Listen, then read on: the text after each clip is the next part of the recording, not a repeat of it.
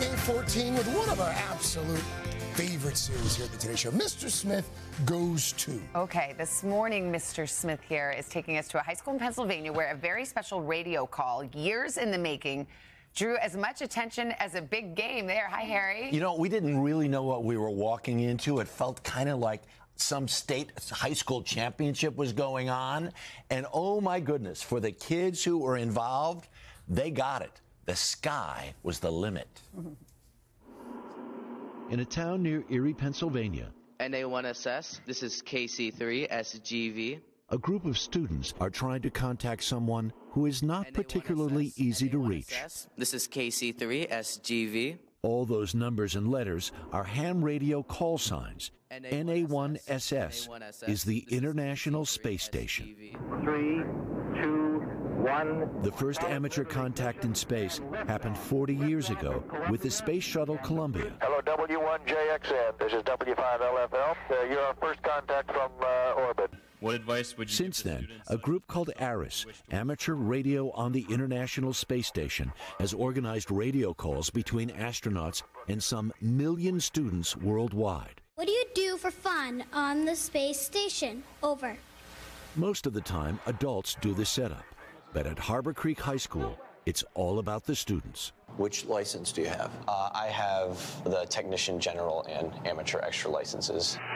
All of these students are licensed amateur radio operators, studying for a series of federal communications exams and passing to use radio waves to reach out to the world. My last contact was in Austria. But now, literally aiming higher. This space station call, years in the making, endless hours of after school and weekends of preparation. This is the one you use to contact the space station?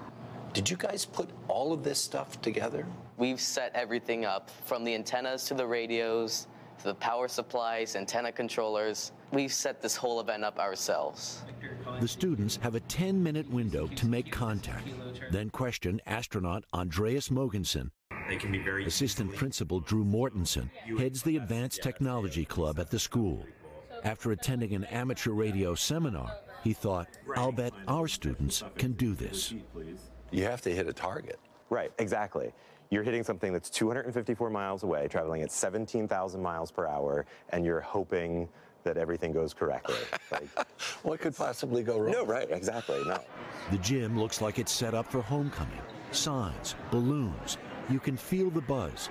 As classes file in to watch, the technology kids are psyched, anxious. Today, the students of Harborcreek are on a journey to boldly go where few hams have gone before. The time has come.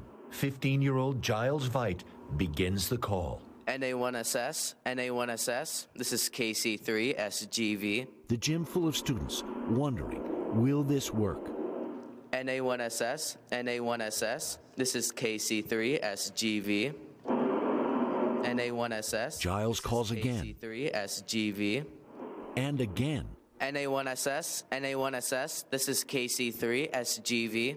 Finally, Kilo Charlie 3 Sierra, Golf Victor is Okay, Commander Mogensen, we have you a 5-7, a pretty good signal. So, are you ready for some questions? I am ready for questions. Go ahead. lots of the club members get to take turns. Living in space A payoff for the hours of work they've invested. Why do you think that space exploration is important? Over. Space exploration is important in many ways. One, because it's about knowledge. It's about expanding our horizons, both physically but also mentally. In 10 short minutes, the space station is out of range. For the students! What was it like hitting that button over and over? As soon as we heard Commander Mogensen respond, that was such a relief, really. I'm just looking at the smile on your face. Yeah. What else are you feeling right now? Lightheaded. Mr. Mortensen is brimming with pride. Yeah. How big of an emotional investment was this for you? I love my kids. I do. I absolutely love them. And so, for them to get to have that experience is huge. why you become a teacher? Yep, absolutely.